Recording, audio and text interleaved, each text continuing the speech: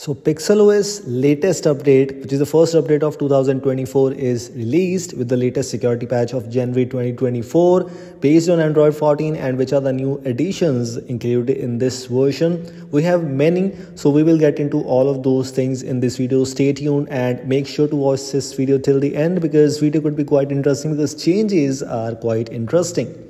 Let's move on to the first change which we have included here, or the first addition is a network traffic indicator. We finally have the network traffic indicator included, and this is one of the most useful features available in this custom ROM right now. You can enable this option by moving into the network and internet section in the settings app, or because if this option was not available in this update previously, of course you can install third-party app for that, but in this case because it's available by default, so that's good. Second thing is additional sounds. Now you have the option to turn on or turn off the screenshot sound. As per the change log, this thing was added in this update. It was not available previously. This option is quite useful, by the way, because you can turn off the screenshot sound, because I personally don't like it much. So if we have the option to turn it off, then it's quite good. These are some great changes. But moving on to one more thing is, in the security and privacy section, device unlock and settings, you will find some extra options. One of my favorite is the power menu.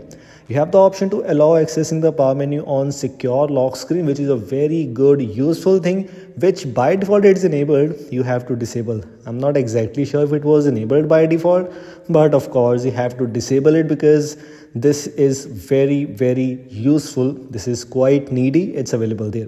One more thing is, it is having the Google Sans fonts pre-included, or basically the default fonts are Google Sans. This is one of my favorite fonts. You can also install these fonts as a Magisk module on a device, but because these fonts are available system-wide everywhere, that's one of the positives about this one. Another thing is the auto brightness. Now we have the option for this auto brightness in the quick settings panel. Adaptive brightness, auto brightness, it was already available previously too, but the option in the quick settings app, in the quick settings panel, it was not there. Now you can adjust the auto brightness directly from the quick settings panel instead of moving on to the settings and display settings options, etc. One more thing is, in the quick settings panel is the screen record. Now we have many options in screen recording section. We have the option for the skip timer and the bigger file size limit. Both of these options are so useful. Enable HEVC option is also present, which is enabled by default. To be very honest, I'm not exactly sure what this do, but the things are available and I just wanted to let you know, of course. Including these options, one more thing is, which is one of the main highlights of this update, is this floating volume panel, which means floating expanded volume panel. By default, the volume panel looks like this. Let me show you. This is how the volume panel looks like, but options are kind of same. But if you click this option, then we have this floating volume panel. Sorry for that, floating volume panel, and it is not available in any other custom ROM as far as I know, because I tried a lot of custom ROMs. I think so it was not available in any other custom ROM, so this is also quite good. One more thing is available in the notification section. We have the option at the bottom, Sanner heads up, which means you only have the heads up for the essential apps like calls and messages, alarms and reminders, and the priority conversations. No other app, for example WhatsApp or Instagram or any other social media app, all those apps heads up notifications are disabled, which is actually quite good. All these noticeable changes I've already shown you, including that because this is a PixelOS, so we have Pixel device goodies. For example, the Pixel launcher, the quick settings panel is in dark mode, because by default Google brings you this kind of UI. The power menu is also in dark mode, in case you don't know that.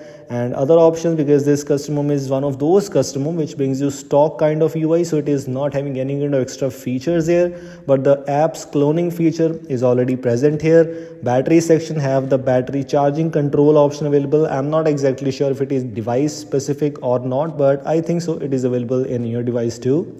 Sound and vibration, same kind of thing. Display, wallpapers and style, where you have the new clocks available, because it is already adapted to the latest QPR update. So all the new clocks available in Android 14 are already available and present here in this case. If you want to choose them, if you want to use any one of these, you can very easily.